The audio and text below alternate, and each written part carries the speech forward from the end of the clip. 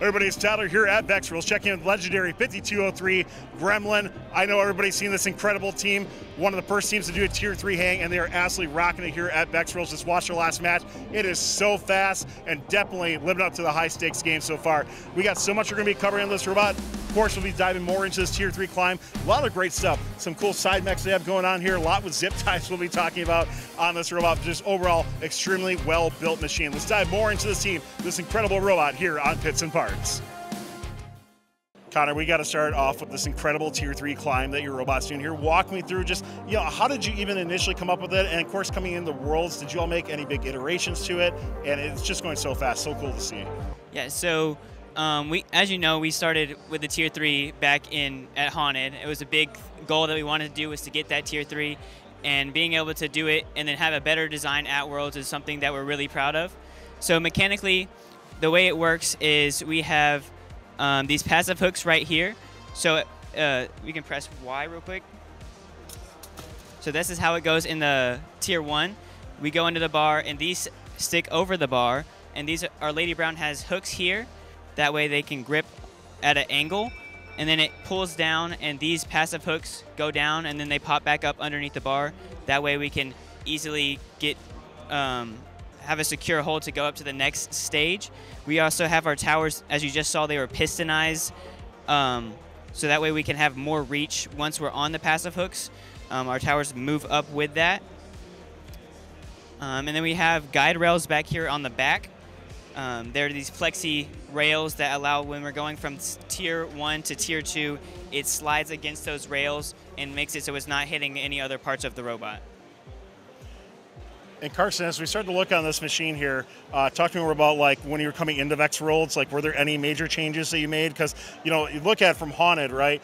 A couple struggles they had initially with that, right? But I think you really, were the pathway finders of getting this going. So what changed here into Vex Worlds? So we had been working on the robot all the way up until the day before, trying to make the hang as consistent as possible. One of the main things about this hang is the stringing is completely different. We used linear slides on the previous robot, so it had a continuous stringing system and actually had 4 different winch strings in order to pull up and pull down. But this one just controls pull down, and then the Lady Brown is able to move the arm up and down. And we actually have string tensioners right here. And so what these do is allow our Lady Brown to move freely during the match. But as soon as the winch pulls enough force on them, they pull off.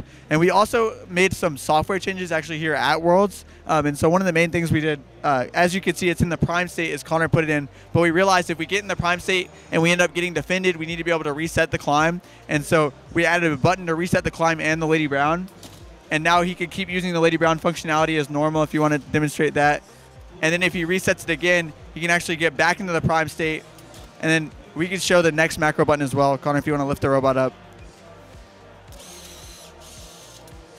So that's the full hang macro. And we use this rotation sensor up here on the top to make sure that we have a consistent position of this arm. And that's also completely different from the last robot because we weren't able to actually tell where the arm was at all. And we were using all time-based code. And so that means that even if it struggles on the way up, it won't stop early. It'll keep going until it finally gets there. What kind of tuning have you had to do in terms of the field variability here at Worlds? So that's a great question. When we got here, we actually had a problem hanging on the brand new towers.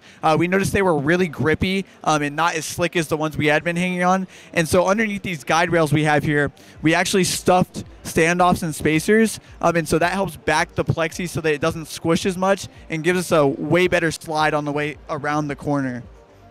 And lastly on here, I noticed you got your tanks kind of down below on your robot, great for CG and that sort of thing, but how many fires are you able to get out of this? How can you mess up 5 times, something like that, and still climb, or how does that work? So our climb uses a lot of air. There's a ton of weight being pushed up whenever we activate the towers. I think we can misactivate the towers maybe once, but after once, we couldn't hang again. But you've been very consistent here so far at Vex Worlds, yes. So of course that's been great and working on that. So happy to hear about that. Let's pass over to Dustin, talk more about your 18-incher, how that is all working out. Just walk me through more about it. Yeah, so if you can put the mic down. There. So back here on the intakes, we actually have this zip tie. And so when we start, we put this out there so it actually extends our start out to 18 inches. So when we extend the hang, we actually can extend this, and we're still going out to our 18 by it, and we still have our full 24 this way with the Lady Brown. So, and then we also, with the zip tie, we made it to where it was behind the hook. So when we're intaking and we have our Lady Brown with the ring here, it's not sticking out this way. So we're still technically not expanding out that 18. Yeah, once again, simple solutions sometimes are the best solutions. I think that's really cool with that here.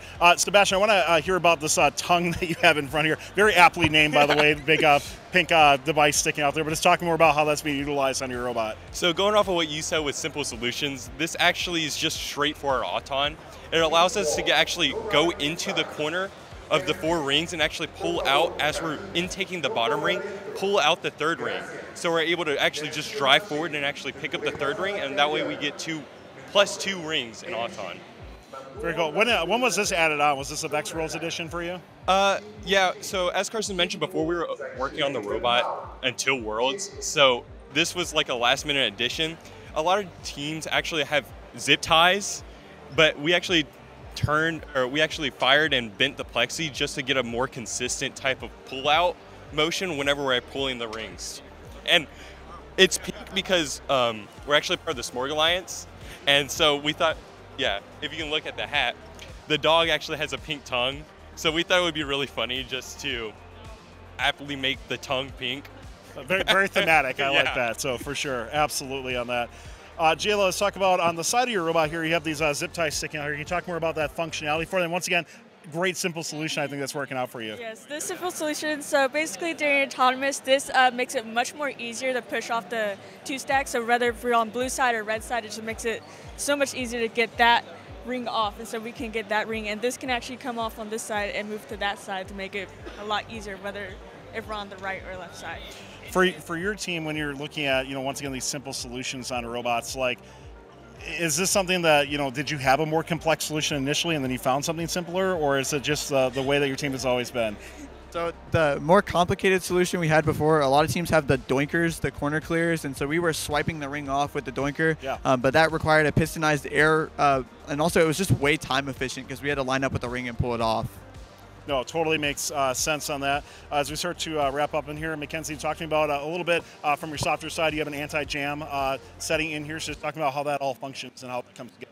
Yeah, so one of the things with consistency is just getting those rings, and a lot of times it's kind of unpredictable to be able to actually see how they're going to go in our intake. And so something that we do in our programming is the anti-jam code, and so it basically uses the motor so to kind of feel the wattage and stuff, and so if it feels too much tension, it'll actually outtake and fix that, and then it'll continue to go back to normal. We won't make you necessarily demo that here because we hope your robot doesn't jam at all for things on this. But Gremlin, thank you so much for taking time. It's great to see you all again. And of course, looking for big things. Hopefully we get to see you in Dome tomorrow as well too as we're filming this. So best of luck. Thanks again. Thank you so much.